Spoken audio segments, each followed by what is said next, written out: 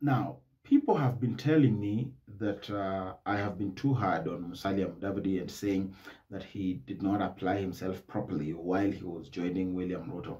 So people were asking me, so what options did he have? The options that he had, it was not possible for me to give a prototype of the same, but now I can. Oka has shown the way. Oka has led the way on what Musalia Mudavadi should have done at the time. You saw them in Lugari, and they are saying the center of power is here, the next president is here. But then Gideon Moi comes back and says, we want you to trust us. We want you to allow us to go and negotiate with other friends and with other partners. Kalonzo says the same, that allow the Buffalo Soldier to go and negotiate with other partners, with other friends. And then Gideon Moi says, but see, you guys know, simunajua ni wapi.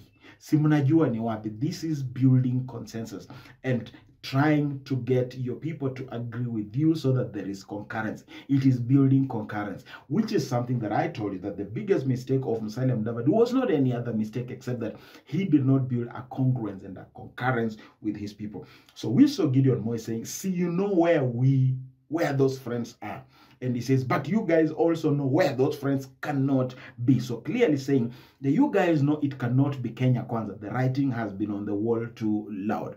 And saying, but you know that that will definitely be Azimio. Of course, it was strategically held in Lugari, which would give you a hint that Cyrus Jirongo is running in this particular election. And he is either running as MP for Lugari or he's running maybe for Senator of Kakamega or maybe even Governor. You don't know. But, you know, once he gets into Azimio, and Azimio is very keen to make sure that they take charge of the gubernatorial seats or maybe senator or whatever the case. But my point is that that's exactly what Musalia Mudavadi should have done. Musalia Mudavadi should have built a consensus with his people so that he goes with these people. Musalia should have done what Oka is doing right now. So Oka will do the same thing that Musalia did. ANC joined Kenya Kwanza.